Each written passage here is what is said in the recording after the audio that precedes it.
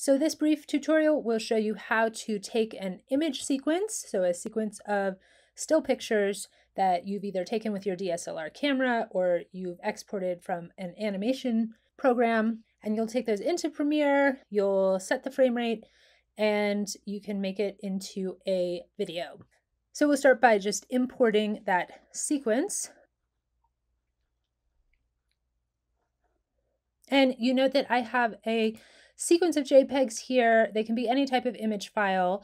The main thing is that they all need to have the same name and they need to have a sequence number, and the number needs to be complete. So you can't have any gaps. So what you'll do is you'll take the first image, select it, and then go down to options. And you want to make sure that this checkbox that says image sequence is checked. So that will tell the computer that you are looking for this full sequence of images with the same name rather than just one individual image. So click import, it's going to take that and it's going to use the default frame rate. This might be 2997, or you can reset the default frame rate. Sometimes you've worked at a different frame rate in your animation program or when you're animating stop motion. So let's say on this sequence we were working at 12 frames per second. So we want to change this so it plays the correct speed that we were working at. You do that by right-clicking and then go to modify interpret footage. All right, and then up here you can see what the default frame rate is, and then you can enter in any frame rate that you are intending this to be. Now you can see the frame rate is at 12 frames per second.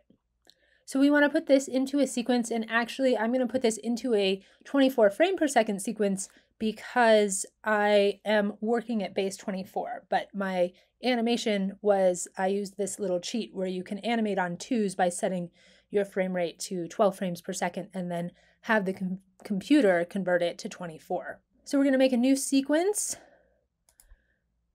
file, new, sequence, and I generally go to the presets for a digital SLR, and that usually gives me a nice 1080p 24 frame per second. If you want to adjust the settings, you can go to the custom settings and you can make that a nice even 24. It really doesn't matter too much whether it's 2397 or 24, but I like to work in even numbers. So there we go.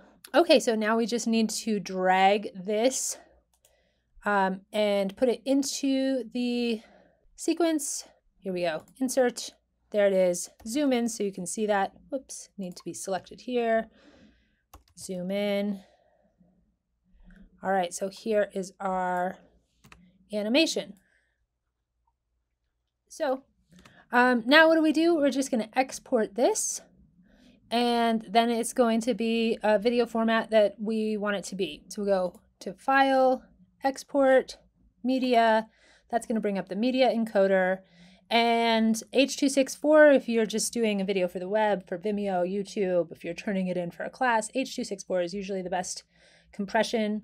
Double check that you're exporting video and audio. You can choose where you want it to go. And you can, in the export dialog, you can double check that it's exporting as you want it to. So 1920 by 1080, 24 frames per second. And you can go down and you can make any adjustments on your compression, your bit rate. And I usually bump this up just a little bit.